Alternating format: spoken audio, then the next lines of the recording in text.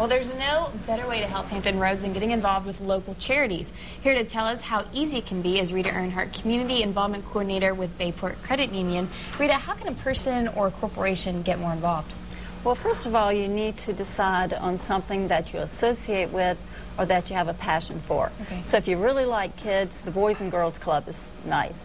If there's an illness in the family like Alzheimer's, right, by volunteering with the Alzheimer's Association, you find out you're not alone with this disease, and then you also find out a lot of resources. But if you want something more broad-based, maybe the United Way is a better way to go. Okay, so once you've kind of chosen a specific organization you work with, what's the next step?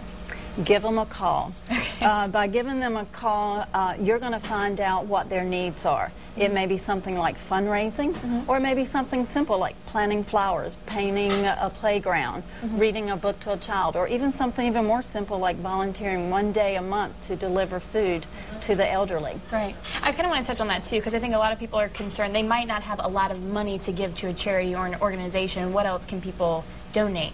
Well, first of all, you need to realize that everybody has talents and skills. It could be organizational skills. You might have the ability to encourage people, read a book to a child. Right. All of these things have value. Yeah. Rita, how has Bayport made a difference in Hampton Roads? Well, I'm very proud to say that I work for an organization that has a heart for the community, and they feel like they need to give back to the 13 areas that we have branches.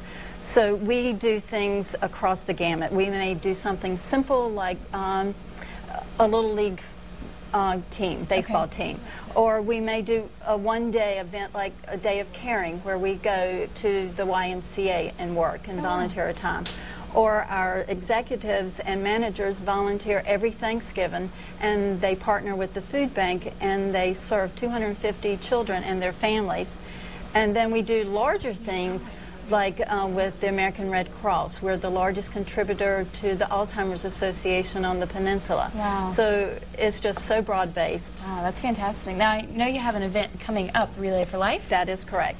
On June 4th, our relay team will be at Todd Stadium on the peninsula for the relay walk. Our relay team has been in existence for 10 years, and to date we have contributed over $250,000.